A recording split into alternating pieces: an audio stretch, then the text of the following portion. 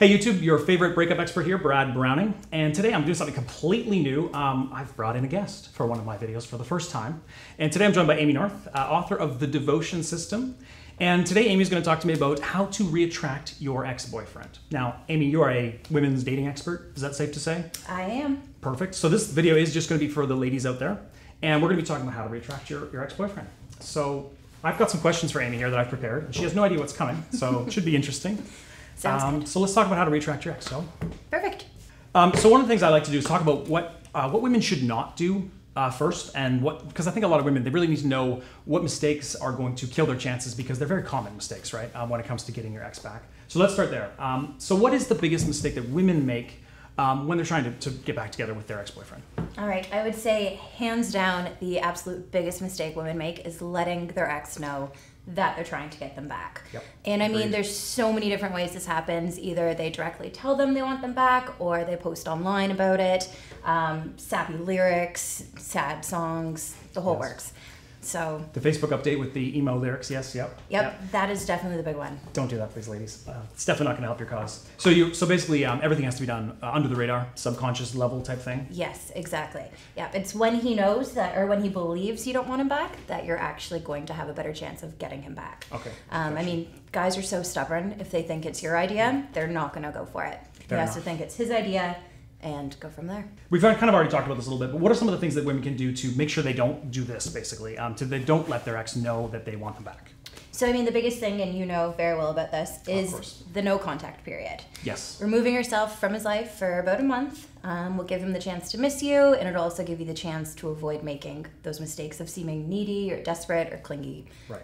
And then eventually you'll get to a point where it's okay to say to your ex-boyfriend, I want you back, or we should get back together, but not until you've already basically got to that point anyway, right? Without telling them, basically? Oh, for sure. Okay. And I mean, there's a whole part I talk about in my program, The Devotion System, where I talk about the things that women should do before they can move on.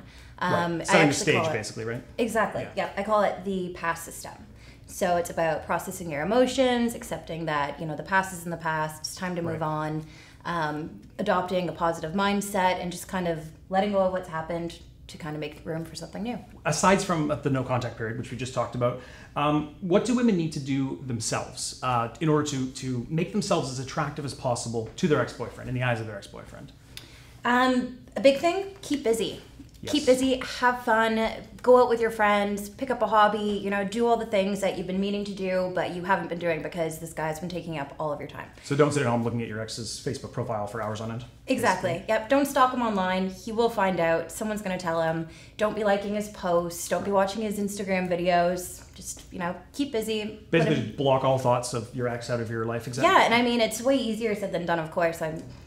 I'm sure you know that from experience as well. It's right. tough when you let go of. But you can choose not to act on those desires, right? Exactly. Which is the right strategy, because then you don't want to set off the red flags, right, in your ex-boyfriend's mind. Exactly. He needs to think that your life is going on without him. You're doing great, and he's the one who's missing out, not you. Right. And he's gonna know. I mean, even if you're not telling him, he's gonna know that your life is awesome because you're gonna be posting about it on social media, right? Oh, totally. You advocate that as well, yeah. Basically, just using all the channels you have available to sort of give him the message, but not actually saying it.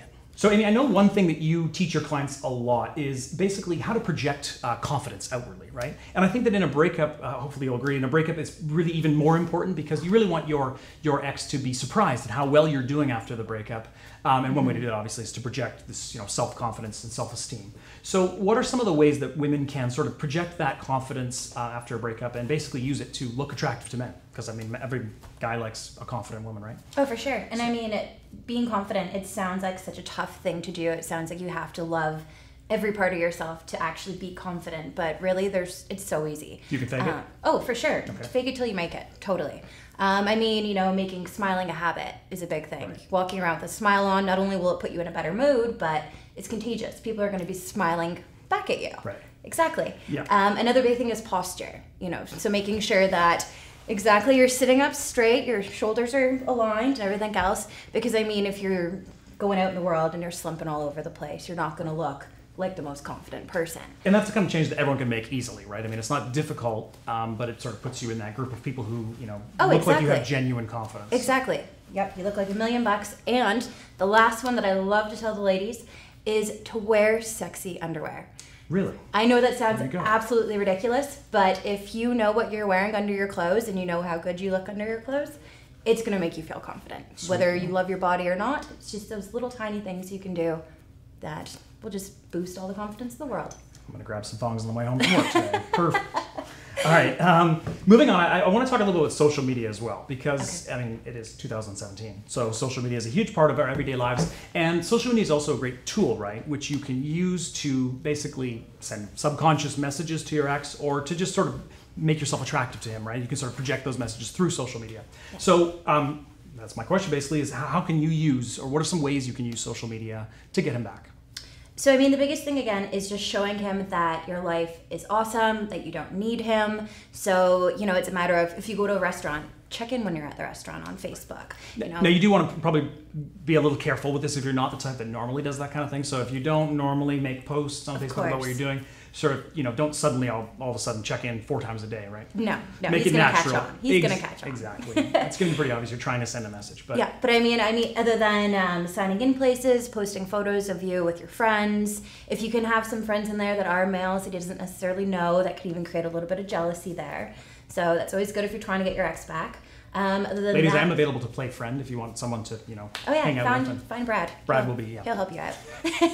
Sorry, carry on. But no, just staying active online is a big thing. So between photos, positive posts, positivity is so important.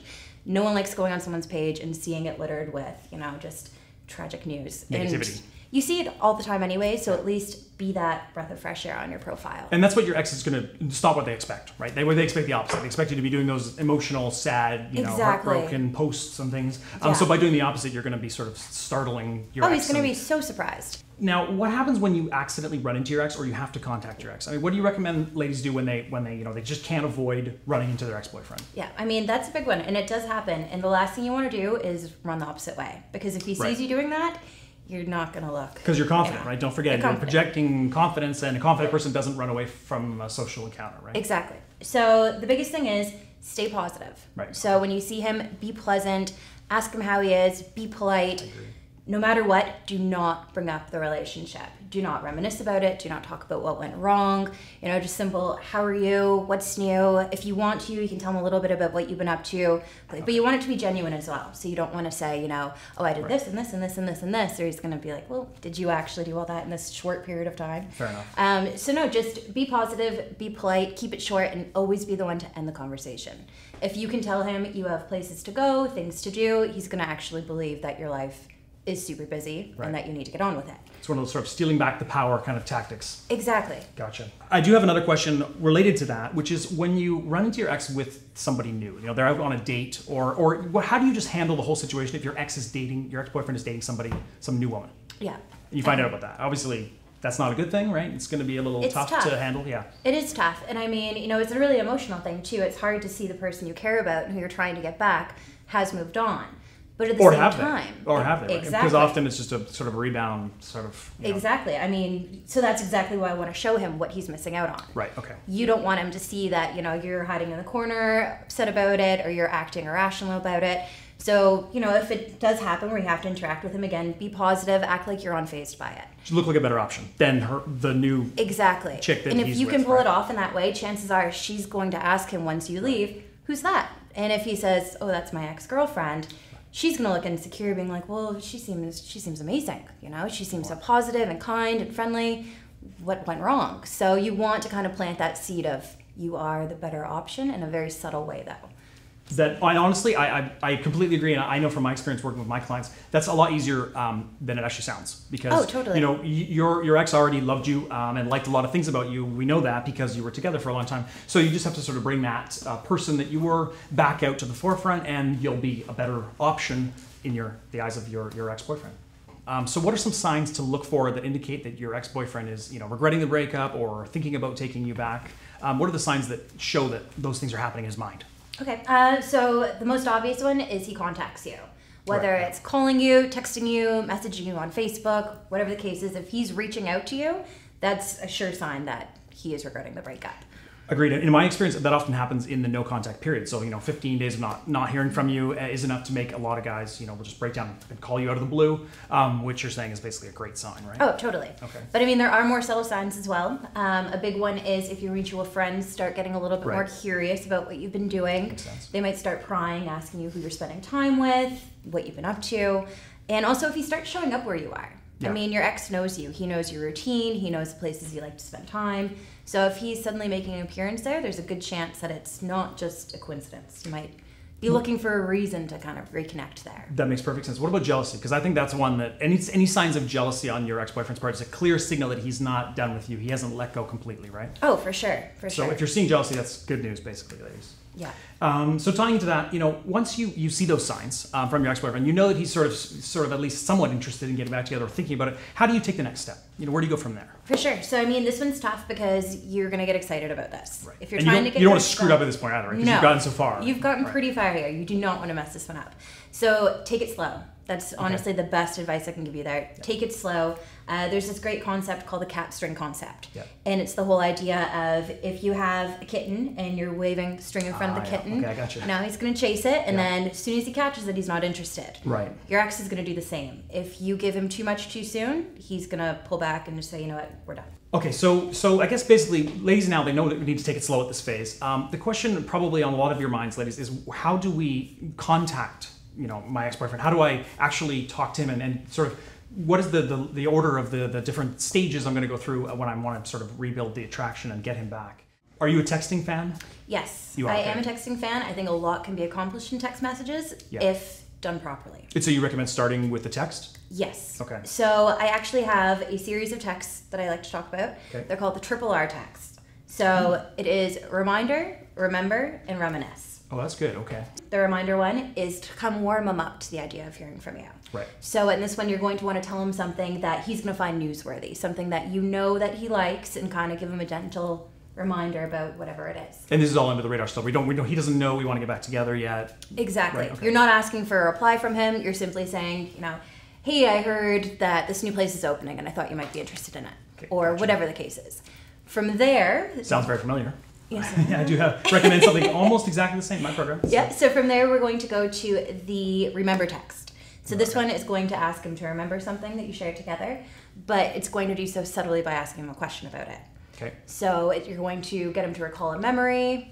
Again, I was inspired by Brad Browning, I can see there. Yeah. No, I completely agree, obviously. That's fantastic. That's my favorite text personally, because you can also use jealousy as a sort of throw a little bit of jealousy in there as well. Oh, yeah. All in the same message. Yeah, spice it up. Exactly. Yeah. Folks, sorry, in fact, May, if you want to learn more about texting your ex and some sample messages, you can go to breakupbrad.com and watch the free video that I've got up there on my site, or you can go check out Amy's video, which is just a more generic video for ladies on how to talk to men. And you've got texting stuff in that video, and that is at coachnorth.com, I believe, correct? Yes. breakupbrad.com, coachnorth.com, and you can learn more about which texts and get some specific examples. So let's say you send 3 texts over a period of a week, right? And you get sort of 2 positive responses out of those. What's at the next step at that point? Yeah, I mean, I would recommend stick with the texting for a little bit longer. Until you for sure think that he's going to be receptive to more? Exactly. Okay, yeah. I mean, you want to be at a point where you are communicating in text messages comfortably with one another before you jump the gun and go, hey, let's meet for coffee, or hey, let's, go for a stroll, whatever the case is. And just to clarify, I think we're on the same page with this. It's all positive, fun types of conversations you're having, right, at this stage? Absolutely. So no drama, no sitting around, till 3 a.m. talking about the future and things like that, which I'm sure, you've had those discussions already, and probably that's worse than doing nothing at all, right? Oh yeah. So keep it fun, I guess, basically is the moral of the story.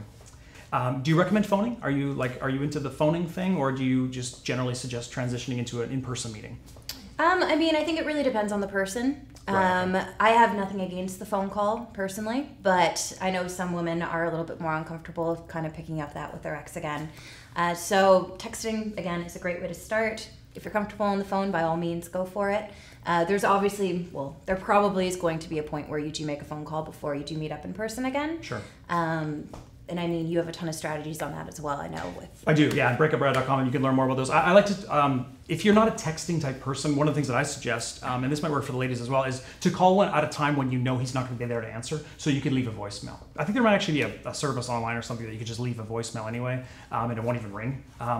But I like that because then it's sort of more like a text, right? That he doesn't feel obligated to respond on the spot, and you're not going to get caught up in a real serious, long, drawn-out conversation at that point if you're just leaving a voicemail, right? Yeah, no, I love that idea. I think it's a great idea. But I mean, for me, certainly, I want to lead up to the meet up in person, right? Where you can flirt, you can build organic, natural attraction in person, right? So is that's sort of where you're heading anyway? Yeah, that's the goal. Great.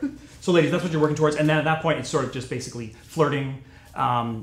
Making him want you again, essentially, right? Showing him all the things that led him to fall in love with you in the first place. Do you recommend playing sort of the little mind games, like waiting an hour after you receive a text to respond, things like that? Yes, for sure. The last thing you want is for him to think that you're sitting there staring at your phone, waiting for him to write back. I mean, if you don't skip a beat, if he's texting you and you're answering right away, it's going to look like you don't have much going on. Going back to the whole keeping busy and, having this awesome life, you need to keep up with that image. Projecting high value, kind of like I'm awesome and yeah. Exactly. And that's more of a generic thing too, right? Like not just for when you're in a breakup, but just ladies in general.